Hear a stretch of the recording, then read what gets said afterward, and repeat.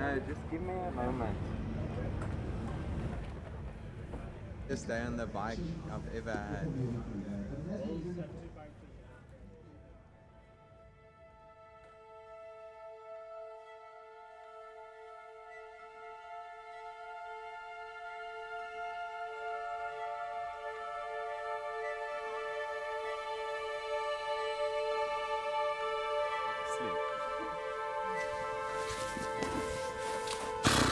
Where do we begin?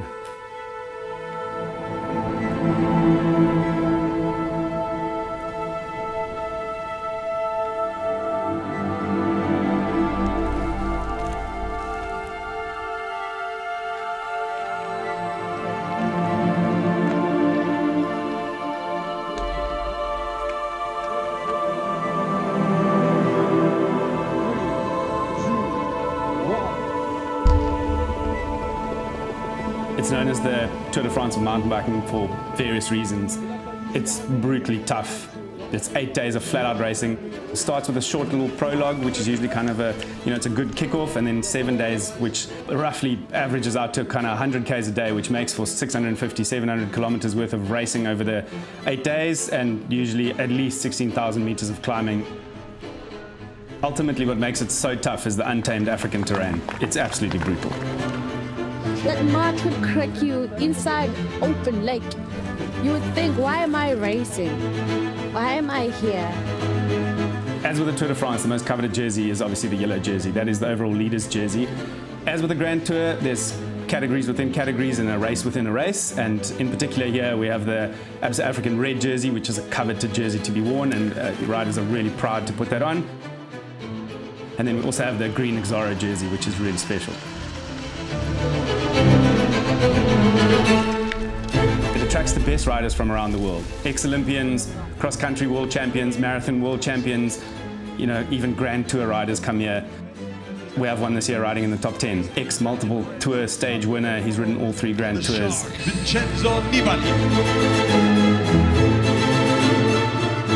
It is the pinnacle of the Epic Series. It is the pinnacle of mountain biking.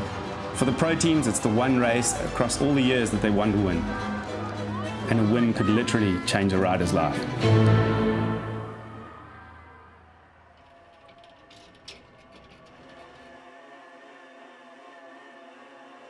We are on stage 4 now, or stage 4 is finished, but yeah, leading up, we had quite a good prologue. Quite happy with our result. Stage 1, I struggled a lot. We lost quite a lot of time on all the riders. Coming into Epic was to get a top 5 and the African jersey. And then after the first stage, it didn't look good at all.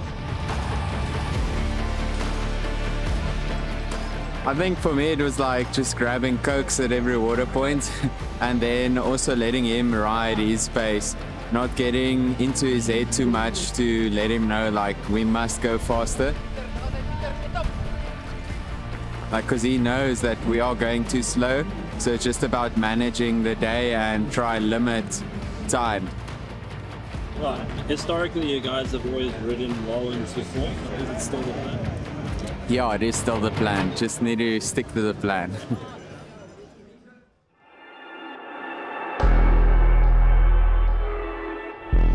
So on paper, this year's route, some people would have said it's slightly easier, but with the weather we've had, it's been absolutely brutal, and nowhere has it been more telling than in the front.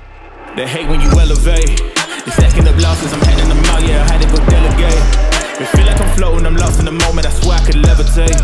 They never believed that I would really fly, I had to go demonstrate. I had to set them straight. They hate when you elevate. The racing has been fierce from the gun every single day. The first 40 Ks of each race is almost like a cross-country race. The guys are putting down the hammer, and the amount of watts those guys are laying down is frightening to see. It's been a real ding-dong battle, and it's all to play for.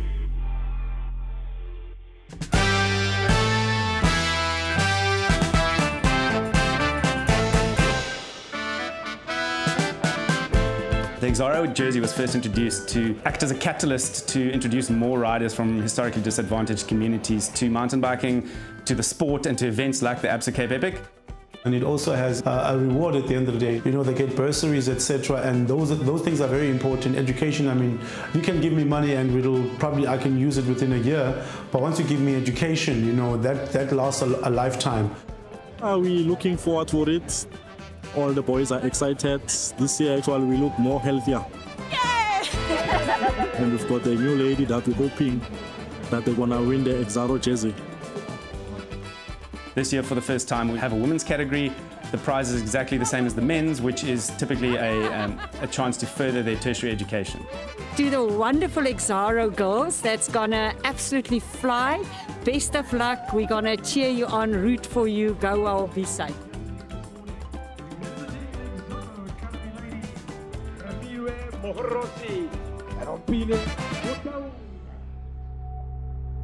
The ex-Olympian women's category this year has been dominated by Refilwe and Umfile. They've been riding super strong each stage, dominating, riding within themselves, but pushing the pace to stay ahead of their competitors, riding really well technically as well. It's been impressive to watch. When we got the chance to see that we're actually leading for amateur, we decided that, okay, we rather than just shift our focus towards the amateur jersey, because the ex-Olympian jersey, initially we got it anyway.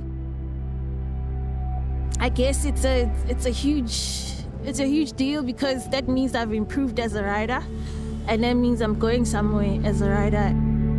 The support that we get from the women, the Shianteng ladies, the ladies from other teams, it's really great. Yeah, it's a lot I can learn, because I mean, I'm obviously trying to be one of the pioneering women in motorsports, and this is a really good example of where we can get to, and this is what I dream for us and women. It's just incredible, and the girls and how strong they are, and just how far mountain biking's come. I'm in awe of everything all day. So. Whether you're at the front of the race or at the back, you have to cover the exact same route. The real heroes, though, are the guys who ride at the back. Those guys spend 9, 10, 11 hours out there. They have the worst of the conditions. The trails are rutted out. It's brutal. Well, life has nearly killed me, and my mind has put me on the edge. Life has nearly killed me, and my mind has put me on the edge.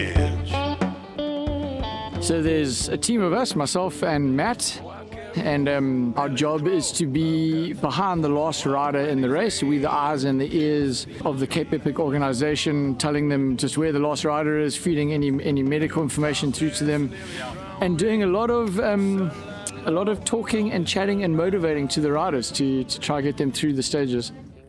Does it make the race even more special riding with your father? Yes. Yes. I wouldn't do it with anyone else. So he's the whole reason I'm mountain bike riding, so yeah. We caught up with that Australian dad and daughter pair, and we had such high hopes we were going to make it. It was going to be this really cool story, but it was heartbreaking to see them. The dad was just cramping in the last 5Ks. And you know, the epic, it's often, this is the reality, there's often not a fairy tale finish, and so that's the end of their race. Father and daughter,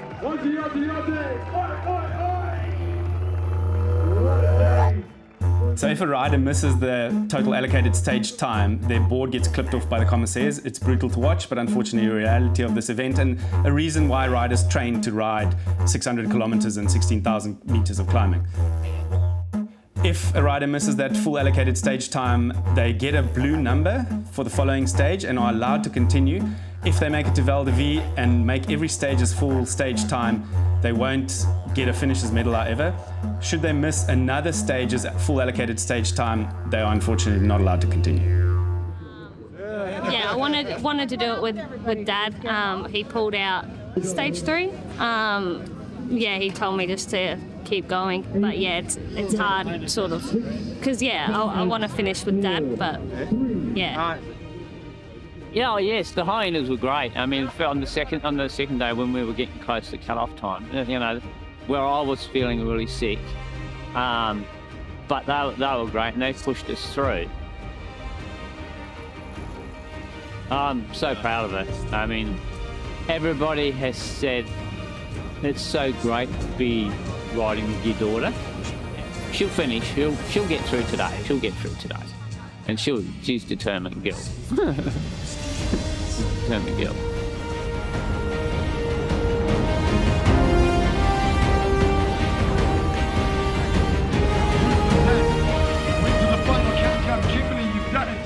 Take my hat off for them, like they ride the whole day, come in like still in their chamois, basically walk to dinner. Then we already had massage, lunch, showered, and yeah, they do it 6-7 days in a row, and yeah, I don't know how they do it. It's incredible.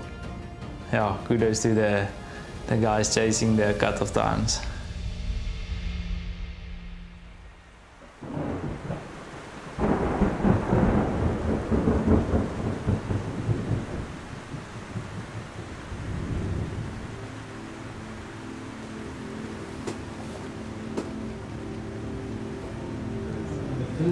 It was literally a river down there, like you can't see. All my weight on the front and then I hit a rock or something. I was like, whoa, whoa, OTB. Trying to stand up, but I can't. I'm just sitting there like flying. Yeah, so I just saw Marco had a bad crash, and yeah, he was just laying there out of breath. And I thought, yo, epic, basically over.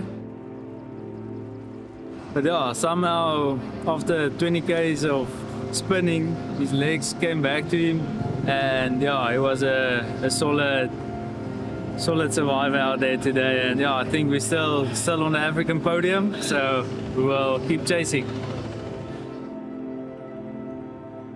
The team of Mbuko Type Dev really showed what they were made of early on, racing really well. Peter de Tooy and Marco Hubert had a stage win last year. They rode really well in the prologue in some of the earlier stages. Unfortunately, on the Queen stage, stage 5, they suffered a mechanical and there was a couple of crashes, and after that their rhythm was lost, and unfortunately those things become compounded and they've lost too much time to be in the hunt for the red jersey anymore.